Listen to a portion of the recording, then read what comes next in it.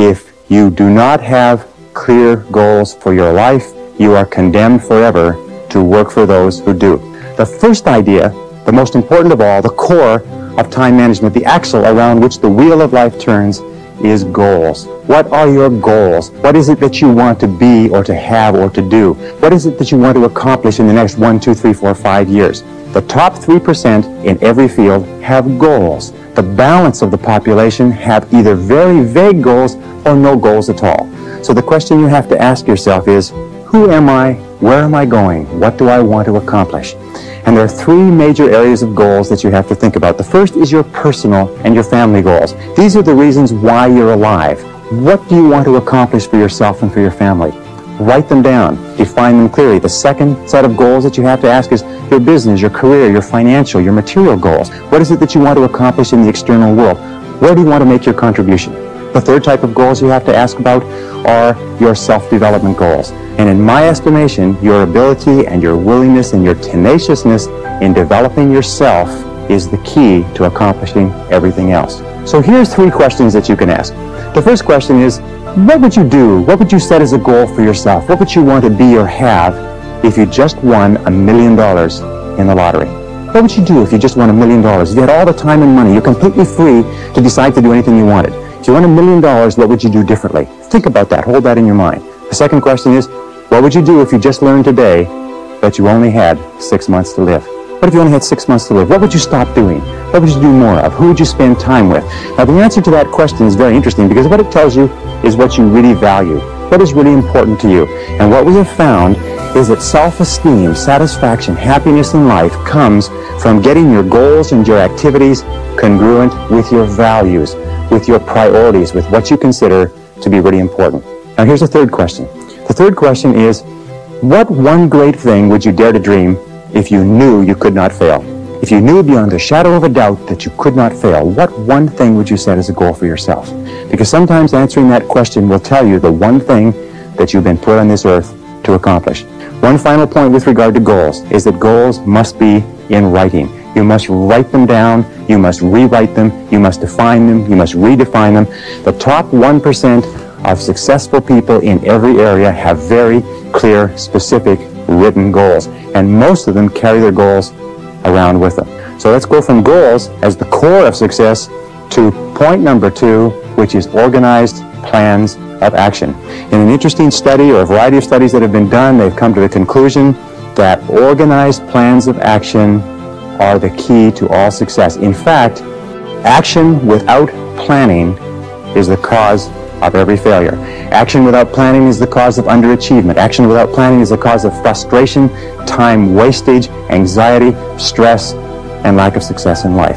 So organized plans of action are critical. Now, what is an organized plan of action?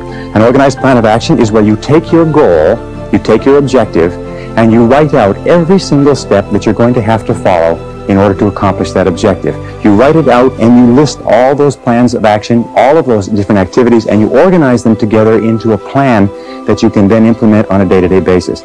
You decide which has to be done first and which has to be done last, which is more important, which is less important. In fact, the ability to set goals and to create plans for their accomplishment is the master skill of success. If all you learned in life, all you learned in school, was the ability to be a continuous goal setter and a continuous planner, day and night, planning, organizing, planning, writing, thinking about what you're trying to accomplish, you'll accomplish more in a year or 2 years than most people accomplish in 10 years or an entire lifetime. It has nothing whatever to do, by the way, with your intelligence. It hasn't anything to do with your education. You know, half of the best educated people in the country are working for people who didn't finish high school or didn't finish college. You see, in life, it's very simple. Either you are working toward the accomplishment of your goals or you're working toward the accomplishment of other people's goals. Very important. Overcoming procrastination is absolutely critical, but there's two kinds of procrastination. There's positive procrastination and negative procrastination. Positive procrastination is when you procrastinate on doing low priority tasks. It is when you procrastinate on doing things that do not contribute very much to your major goals. Negative procrastination is when you procrastinate on what is called your most important tasks. Now, there's an interesting point, is that their tasks are either urgent, which means they have to be done now, or they are important, which means they don't have to be done now, but they have a very high impact on your future. We have a natural tendency to always do what is urgent rather than what is important. Important tasks are seldom urgent. and urgent tasks are seldom important. So you overcome procrastination with a very, very simple method. It was developed by W. Clement Stone when he was a young man. He built a fortune of $500 million, and this is one of the central principles of his life. It's simply this. Every morning when you get up, say over and over to yourself, do it now, do it now, do it now, I do it now, do it now. Whenever you have this tendency to procrastinate, program your subconscious mind with this automatic conditioned command, do it now, do it now, do it now. The key to overcoming procrastination is to develop a sense of urgency. Be the kind of person who gets things done quickly. Be the kind of person who launches fast on a task. One of the ways to launch fast on a task is to take the task and break it up. Take your task and break it up into small pieces and to do one piece at a time. Say over and over to yourself, do it now, do it now, do it now. Do you know that less than 2% of the population have a sense of urgency, and that there's not an example of a successful person anywhere who does not have a sense of urgency? That if you just develop a sense of urgency, when somebody gives you a task, that you get on it and do it fast, that alone will move you into the top ranks in a very short period of time. The magic word in time management is no. Learn to say no to activities, tasks, responsibilities, and obligations that do not contribute to the most important goals that you have set for yourself. The word no is magic, and the place and the time to use the word no is early and often. It's like the wastebasket. Wastebasket is your best friend when you're sorting the mail. Do you know the average person spends 8 months of their life sorting junk mail, reading through junk mail? Absolutely phenomenal. Recent study. It's incredible how much of your life is taken up by people who ask you to do things, and you do it because of a sense of obligation. Let me tell you, as I said to you before, most people do not value their time, so they don't value yours. Now, how do you deal with a person who you know, who you like, who you respect, who asks you to do something? Very simple. When they ask you to do something or work on a committee or take on a project, ask, especially if you have, and it's not if you're boss, but especially if you have control, is say, let me think about it and get back to you. There's an old saying that delay is the cruelest form of denial. If they press you for a decision, say, I cannot make a decision now, I have to think about it.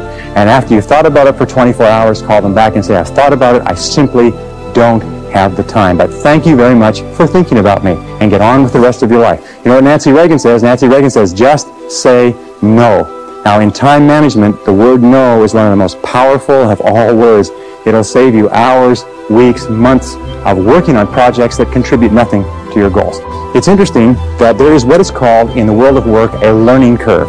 A learning curve says this. It says when you do a job the first time, it takes you the most amount of time to do it because you're learning how. The second time it takes less. The third time it takes less. The fourth time it takes less. In fact, the learning curve theory says that you can decrease the amount of time by as much as 80% if you do the same job over and over again over a period of time. So batching your tasks is a major time management tool. What does it mean? It means that if you're going to make phone calls, make all your phone calls at once. Have your calls held, make them all at once. If you're going to do invoices, do all the invoices at once. If you're going to do correspondence, do all the correspondence at once. If you're going to read and catch up, read everything at once. It's been found that if you do this on a regular basis, you'll get so much more done by doing it and concentrating on batches of tasks than if you did not. So batch your tasks whenever you possibly can. Imagine what most people do is they do a little bit of telephone call, a little bit of correspondence, a little bit of this, a little bit of that, and they have no learning curve at all. Each one takes the maximum amount of time. So batch your tasks. Put groups of tasks together at once and do them at once. Delegate. Delegate everything that you possibly can. Now, what does delegation mean? Delegation is very simple. What it means is this, is that whatever your hourly rate is, let us say your goal is to earn $50,000 a year. If you work 8 hours a day, that's $25 an hour. You got that? So you're a $25 an hour person. Now, the only way you can make $25 an hour is if you do $25 or more work. And the only way you can do $25 an hour or more work is if you take anything that can be done by anybody who earns less than you per hour, 20, 15, 10, 5, and so on, and delegate, outsource, have somebody else do it. The most valuable resource in the world today is productive time. And do not waste your productive time dropping off laundry, getting your car washed, mowing your lawn, cleaning your house. Do not waste your productive time doing things that you can hire people to do for $5 or $10 an hour. Use your productive time on tasks that are more expensive, of higher value. Delegate everything that you possibly can. In fact, its general conclusion is this, is that if you cannot delegate, if you cannot get other people to do things of lower priority for you, you cannot grow, you cannot develop, you cannot be successful. You may be successful running a shoe shine stand, but that's about the limit of it. Delegation requires one key word: clarity. Clarity. The reason people don't delegate is because they've delegated and other people have dropped the ball. But the major reason why people don't fulfill the task that you've given to them is because of lack of clarity. So when you delegate, here are the keys.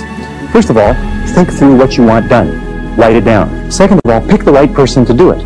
Don't give a major task to an incapable person. Third of all, make it crystal clear what you want done and when you want it done.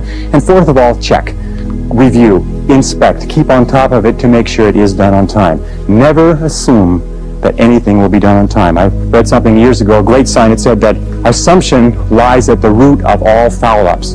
Never assume that anybody or anything will be done on time unless you check on it yourself. Now here's a very simple system that you can use. It is the ABCDE method. A is the things that you must do, top priority. B is the things that you should do, second priority. C is the things it would be nice to do if you got all your A's and B's done. D stands for delegate, E stands for eliminate. So when you make a list, the first thing you do is you ABC all your list. A, what you must do, B, what you should do, C, what would be nice to do, and then delegate and eliminate the others. With goals, what you do is this: you make a list of all the things you'd like to accomplish in the next 1 to 5 years. And then you go down the list and write ABC. What you'd love to do, what you'd like to do, what's not that important. Then you take your A goals and you make A1, A2, A3. In other words, your most important, second most important, third most important. Then you take those A goals, you transfer them to another sheet, and you make a list of all the things you're going to have to do to accomplish your goals. Then you ABC the list, and you say, what are the things I have to do, what are the things I should do, what are the things that would be nice to do to accomplish my goals, and then you put those into the goal list, and then you structure and schedule what you're going to do and implement. This is called the 6-step method.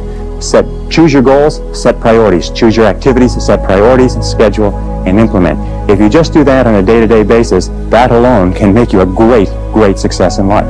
It's interesting, there are many people who have goals vague or clear. There are many people who do make plans, but the biggest single problem in human life is setting priorities, determining what is relevant and what is irrelevant. Now, the difference between highly effective people, as Alfredo Pareto said, was that highly effective people work on the vital few versus the trivial many. The difference between the two is that ineffective people work on the trivial many. They work on things that are fun. They work on things that are easy. They work on little tasks, fun tasks, irrelevant tasks, but they keep putting off and delaying working on their major tasks. I'm convinced that if all you did was organize your life and only work on the most valuable use of your time, that alone would be enough to make you an effective, efficient person. That alone would be enough to increase your productivity, your performance, your profitability, your rewards by 10, 20, 30, 40, even 50%. So always before you begin, ask yourself, is this the most important thing I could be doing? Is this my top priority task? Does this give me the highest payoff? Is this the most valuable use of my time?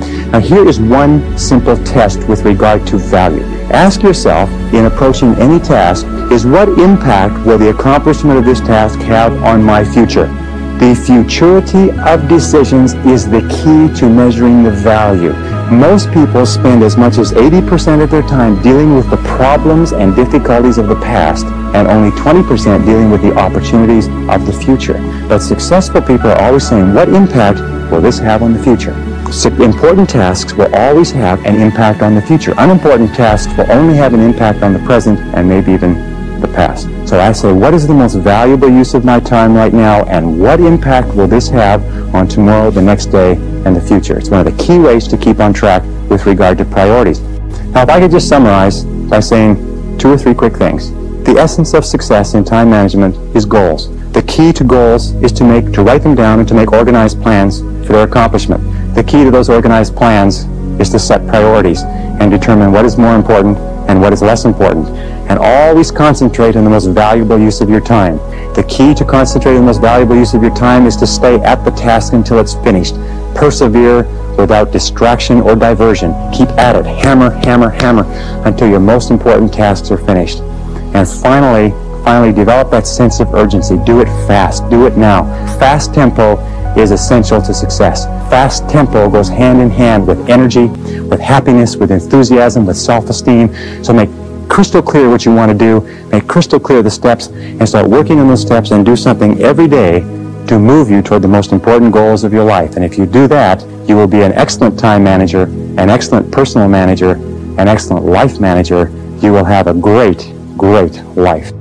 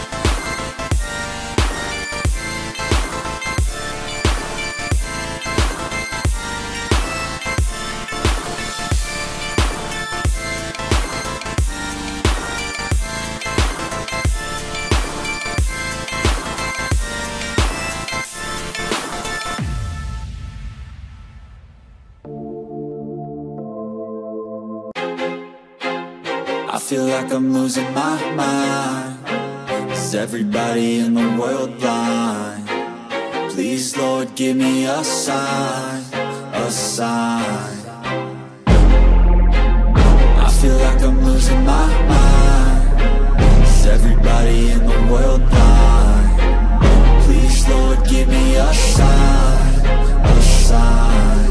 I wanna be the greatest. Everybody on the fake shit. I look around and feel like everybody is the fakest. I make this every day and I'm impatient, hoping one day I blow up from the basement. Statement, the top is so vacant. I don't hear shit that I think is amazing. Waiting for my day when I'm playing sold out shows for 1,000 faces. Hey, give me that crown, get in my way and to be put down. It ain't your place, all this my town. If I want that shit, then I'll get it right now. I'm losing it, the noose it fits, some losing shit, a stupid myth. You choose to live or choose to dip, you choose to fight or lose your grip and lose a gift. I feel like I'm losing my mind. Is everybody in the world blind?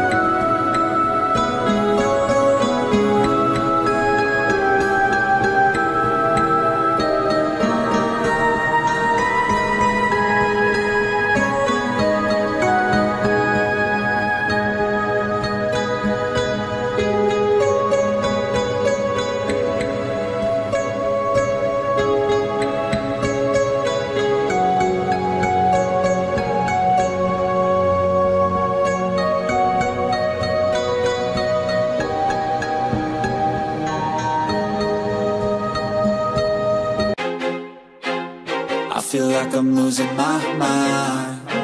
Is everybody in the world blind? Please, Lord, give me a sign, a sign. I feel like I'm losing my mind. Is everybody in the world blind? Please, Lord, give me a sign, a sign. I wanna be the greatest. Everybody on the fake shit. I look around and feel like everybody is the fakest. I make this every day and I'm impatient, hoping one day I blow up from the basement. Statement, the top is so vacant. I don't hear shit that I think is amazing. Waiting for my day when I'm playing sold out shows for 1,000 faces. Hey, give me that crown, get in my way and to be put down. It ain't your place, all this my town. If I want that shit, then I'll get it right now. I'm losing it, the noose it fits, some losing shit, a stupid myth. You choose to live or choose to dip, you choose to fight or lose your grip and lose a gift. I feel like I'm losing my mind. Is everybody in the world blind? Please, Lord, give me a sign, a sign. I feel like I'm losing my mind. Is everybody in the world blind? Please, Lord, give me a sign, a sign. Yeah. There's no mercy in this world, just hunger-thirsty persons in different versions. Each new update, that shit worsens. Why? Pull back the curtain and you'll see the different vermin. We all have different burdens that all seem to cause disturbance. Yo, so do me a favor, don't treat me like a neighbor. Don't need the different flavors of your problems just to savor.